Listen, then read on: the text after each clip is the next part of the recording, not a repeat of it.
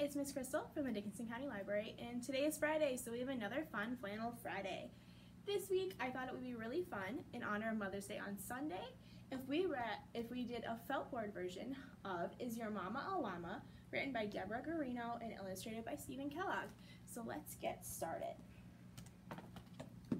This is Lloyd, and he's our main character in the book. He goes all around and asks his friends questions. So, the first friend he met was Dave. Is your mama a llama? I asked my friend Dave. No, she is not, is the answer Dave gave. She hangs by her feet and she lives in a cave. I do not believe that's how llamas behave. Oh, I said, you're right about that. I think your mama sounds more like a, what do you think his mama is? A bat.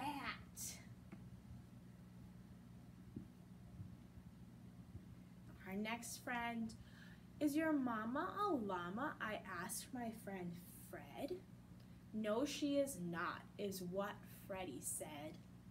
She has a long neck and white feathers and wings. I don't think a llama has all of those things.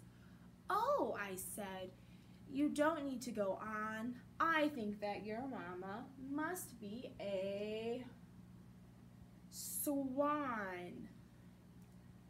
Is your mama a llama? I asked my friend Clyde. No, she is not, is how Clyde replied. She's got flippers and whiskers and eats fish all day. I don't think llamas act quite in that way. Oh, I said, I'm beginning to feel that your mama must really be a seal. Is your mama a llama? I asked my friend Rhonda. No, she is not, is how Rhonda responded.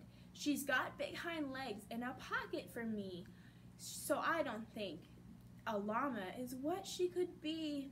Oh, I said, I'm beginning to, that is certainly true. I think that your mama is a kangaroo. And our last friend is Lynn.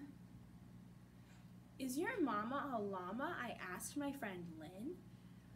Oh, Lloyd, don't be silly, Lynn said with a grin. My mama has big ears, long eyelashes, and fur. You, of all people, should know about her. Our mamas belong to the same herd.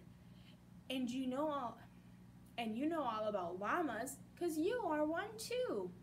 Yes, you are right, I said to my friend. My mama's a llama.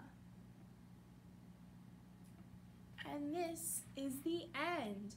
I hope everyone enjoyed our fun Mother's Day themed flannel board this week, and happy Mother's Day to all the moms and grandmas and fur mamas out there.